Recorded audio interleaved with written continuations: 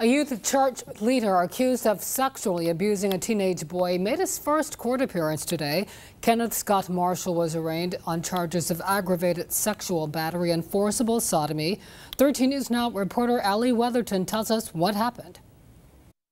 In an orange jumpsuit, 36-year-old Kenneth Scott Marshall smiled at his family and friends as he walked into the courtroom. His first words to the judge, "Please grant me bond." The judge says this is not a bond hearing and asked if he needed an attorney. Marshall said he'd hire his own. According to the sheriff's office, a month-long investigation led to a grand jury indictment for Marshall.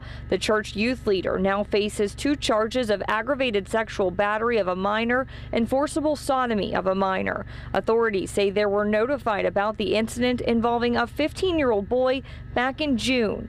After Marshall's arraignment, his friends and family stood united.